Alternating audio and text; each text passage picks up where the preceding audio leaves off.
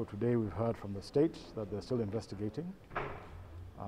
We've asked for bail to be modified administratively to prevent Mr. Opio having to appear 3 times in a month.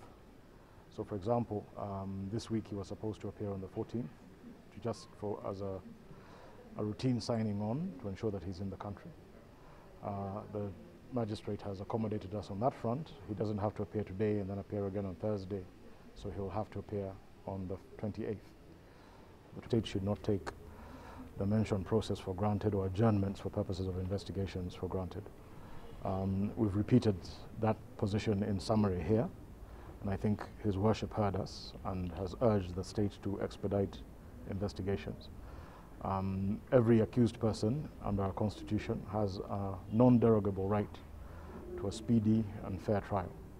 Speedy being it must be done promptly in time as practically possible.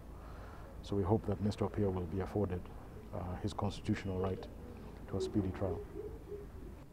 We believe that these charges are without basis, but we'll wait to see what happens in this court. I'm thankful for all of you out who showed solidarity, who spoke on my behalf while I was away. I was in fact working in prison. I was advising people who were in detention. I was